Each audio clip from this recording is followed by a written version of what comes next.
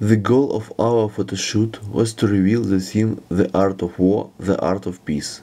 Photoshoot was not provided in a studio, we did it in a decorated old pavilion. In fact, we had a large dark room available with shabby walls and metal constructions. For lighting, we used a classical set of Dedolight Portable Studio kit that consists of 5 lights and accessories.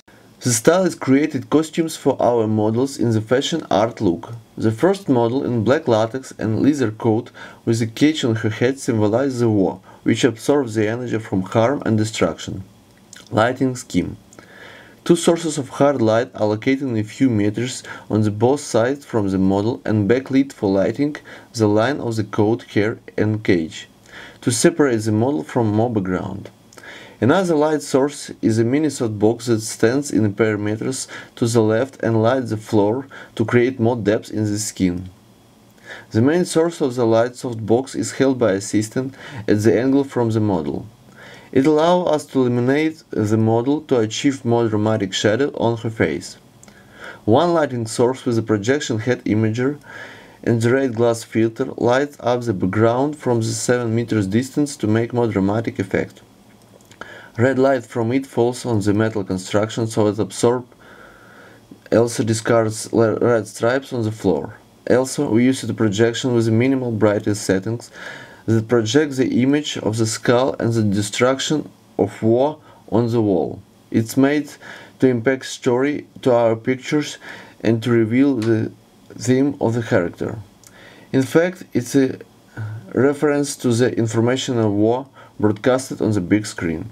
Here are some photos we took with the light scheme.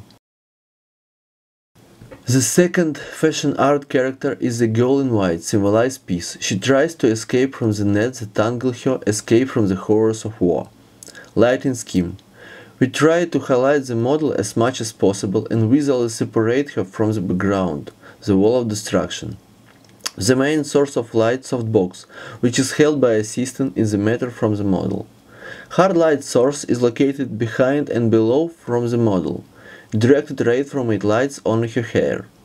To the left and to the right sides, 2 light sources are located in an angle of 45 degrees, illuminating the clothes of the model and creating the outlines of her dress. Mini softbox is located to the left and lights the lower half of the model. It is needed to compensate the light with the upper main softbox. For backlight, we used a projector to create a mood of the scene. Here is a series of frames that has been taken with this light scheme. The first scene is a direct interaction of war and peace. The peace is trying to break free, but the war pulls her into the abyss of destructions. Lighting scheme.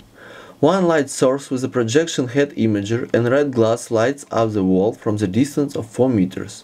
The second source is a light with the red filters, lights up the chair and the floor. The third source is a mini softbox is located on the left side to light a little bit of the model. With these 3 light sources we shoot a couple of frames that the war is sitting in the chair. For background we also use a projector with a picture of the destructions. After we added 2 more light sources and lit them a second model, the girl in white that symbolizes peace. One source of the hard light stands on the left behind the model at the angle of 45 degrees and highlights the clothes from the distance 3 meters, separating the model from the background. On the opposite side, the assistant holds softbox at the distance of 1 meter lights up the model. With such scheme we filmed few more shots of interactions. We didn't change the light scheme, only the camera angle. In all of these schemes, we have tried to achieve the maximum effect of the cinematic image. All photos are submitted here are examples with minimal retouching and color editing. Thank you for your attention.